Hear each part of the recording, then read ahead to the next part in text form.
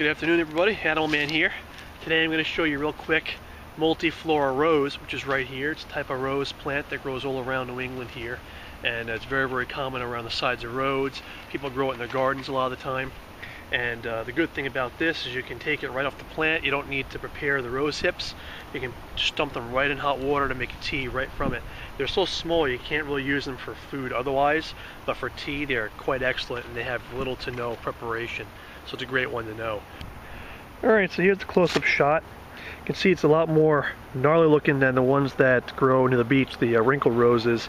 So in contrast to that, these thorns are a lot thicker and they're like recurved. They're like little fish hooks, and when you go by and they grab onto you, they really dig in. The more you pull, the more they dig in, so they'll put a real hurt on you.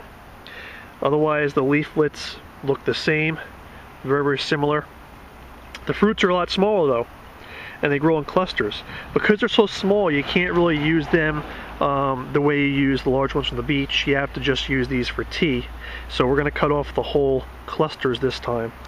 I'll show you what that looks like. I'm just going to chop off this whole thing like that. I'm going to grab several of these and you put them right in our hot water for a tea.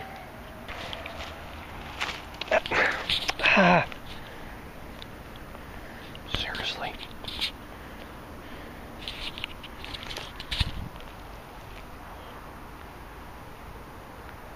Sassafras.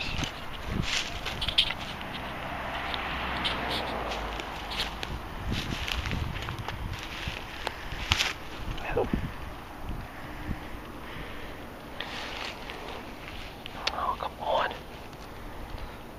Come on.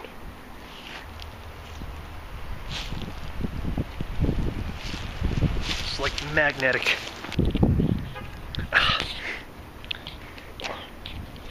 Note to self, don't wear fleece when you're harvesting roses. Holy cow.